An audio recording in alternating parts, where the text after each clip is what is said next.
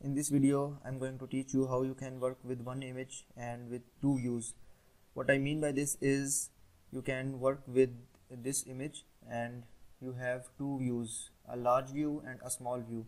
In the large view you can edit your image, and in the small view you can see how this looks.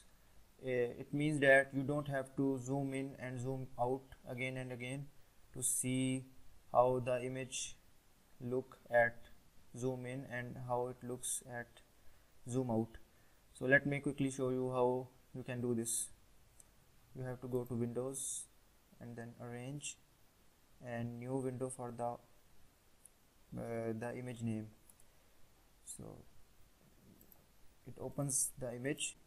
Now the image has two windows but the same image, and we can what we apply here also applied to the other window. So and now how you can see this image is by going to Window again and then Arrange and 2 up horizontal or 2 up vertical. Let me do this 2 up horizontal, and now you can see the image at both views.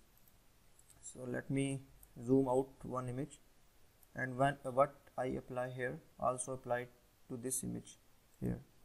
So let me zoom in this image. So let me remove the triangles from the wall by going to Clone Step tool and clone somewhere from here, and let me remove this. As you can see, what we are applying also applying to the other image, as you can see. So you don't have to zoom out this image again and again to see how this looks. You just have to zoom in and work here and see the preview here.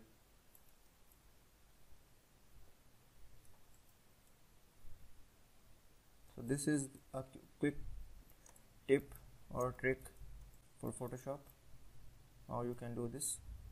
Please, if you like this video, please subscribe to my channel and comment if you have any question. Thanks for watching.